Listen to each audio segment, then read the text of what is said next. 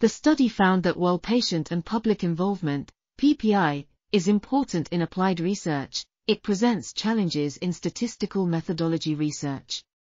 The survey results showed that 40.3% of participants had undertaken PPI to inform a grant application, with the majority reporting positive feedback from funders. However, only 21% of participants had conducted PPI during a methodological project. While 31% of individuals thought PPI was very or extremely relevant to statistical methodology research, negative opinions included that it is too technical for the public to understand. The study concluded that while there are varying views on the inclusion of PPI in statistical methodology research, many researchers would feel more confident if they had access to resources such as training, guidelines, and case studies.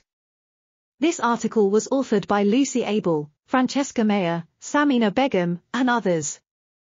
We are RTCLTV, links in the description below.